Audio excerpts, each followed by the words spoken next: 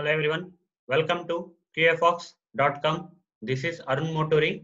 In this Selenium automation tutorial series, I am going to continue with the topic XPath expression locators. As part of this topic, guys, I already covered the 25 parts in the previous videos, and this is the 26th part, guys, where I am going to cover the parent XPath AXES. So guys, let's get started. So before moving ahead, you should have some idea about XPath AXES, guys. Without understanding this XPath AXES, you cannot understand the parent XPath AXES. Okay. So I already explained this XPath AXES in a very detailed note in the previous one of the previous videos, guys. So if you have not gone through that, just go through that and come to this session, guys. And at the same time, I'm going to give a small high-level idea or a kind of recap on this XPath AXES before moving forward. So guys, I'm going to give a small recap about XPath AXES. So guys, let's assume that you have two UI elements on the page, and where you have to locate the second UI element. You have to locate the second UI element using the XPath expression. Okay. So, but unfortunately, even though we are trying to create XPath expression, we are not able to locate this UI element, guys. This is a required UI element, and we are not able to locate with the help of this XPath expression due to some XYZ reasons.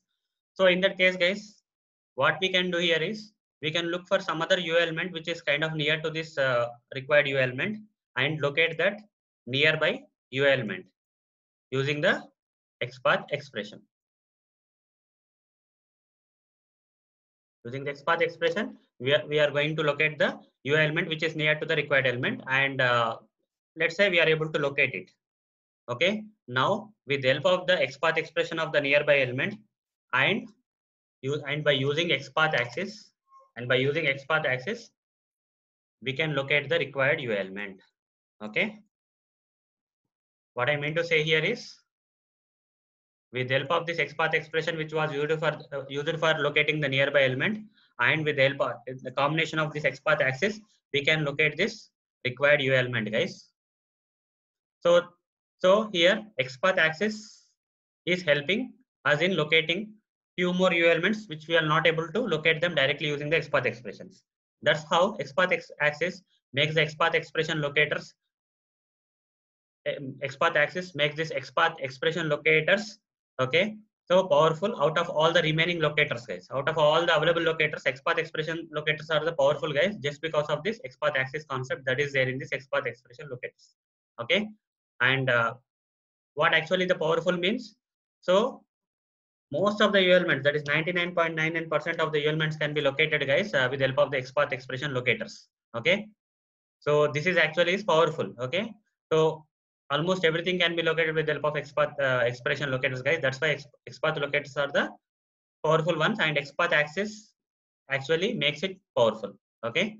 So this is about the XPath AXES concept, guys. I hope that you understood it. Now let's move to the presentation mode. Hope you understood the high level recap of the XPath AXES, guys.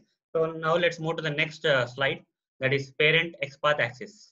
Okay, what is parent XPath AXES? In the previous videos, I explained different type of XPath AXES, like following, okay, following, then following sibling, preceding sibling.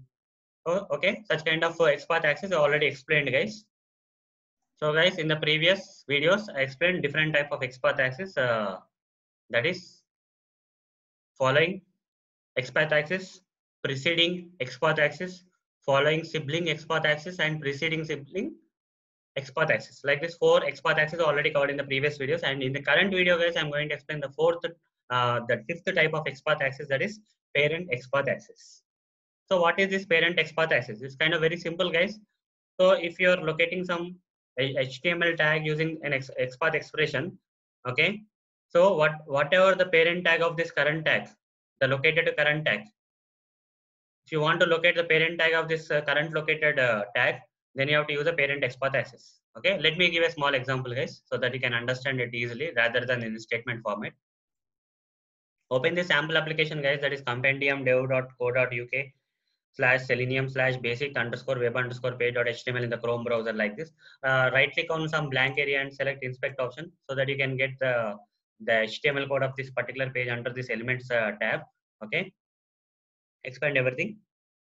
So now let's say that let's say that you want to locate this body tag. Okay, let's say that you want to locate this body tag. Unfortunately, due to some XYZ reasons, assume that you are not able to create some XPath expression which can locate this body tag.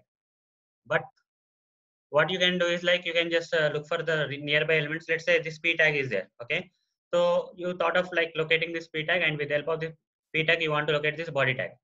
For that, guys, you thought of like creating an XPath expression for this p tag. So you are able to create the XPath expression for this p tag, let's assume, and you are not able to locate also. Now, using this XPath expression and the parent XPath access, you can locate the body tag, because body tag is a parent of this p tag.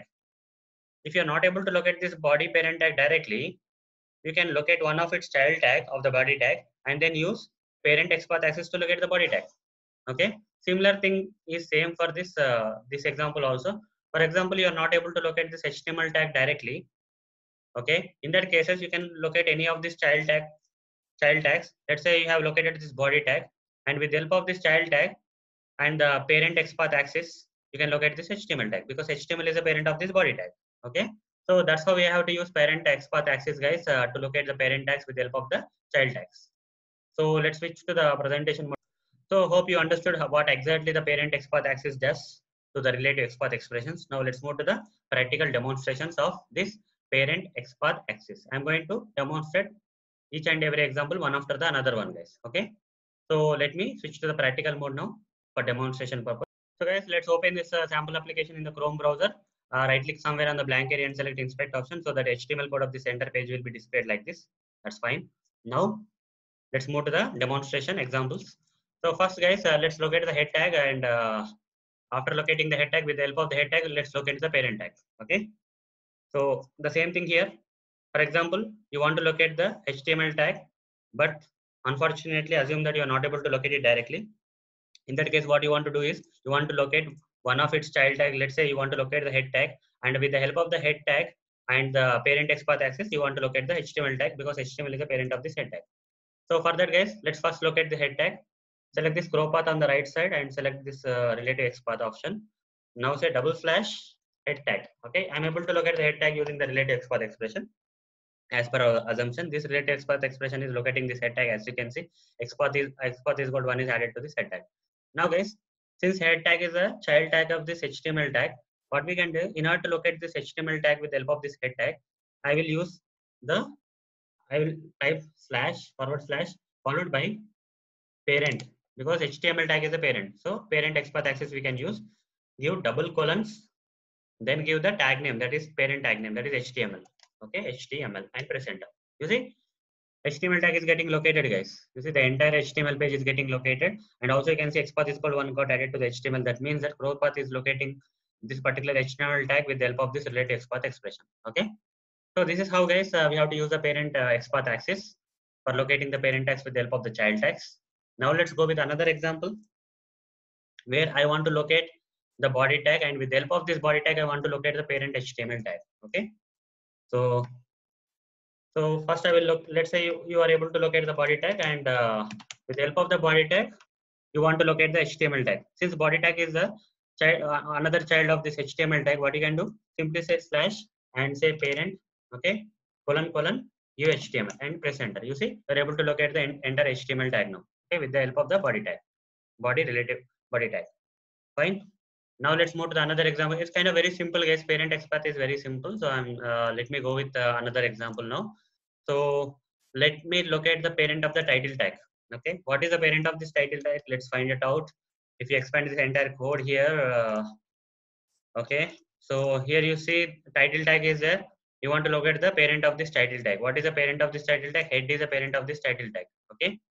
So let's locate this title tag, and then with the help of the title tag and parent XPath access, you want to locate the head tag. Let's find it out. So first locate how to locate the title tag. Double slash title you have to say. So you see the title tag got located here as XPath is got one got added to the title tag. Now with the help of this relative XPath expression and the parent XPath axis, I'm going to locate the parent of this title tag, that is nothing but head tag. So I will simply say forward slash. Here I will say parent colon. I will give the name as the parent as head. Okay, like this. You see the head tag got located now. Okay, that is XPath is equal to 1 got added to the head tag. Only one element is matching. So this is how you can locate the parent of the title tag. Now let's locate the parent of the p tags. Now let's look at the parent of the p tags.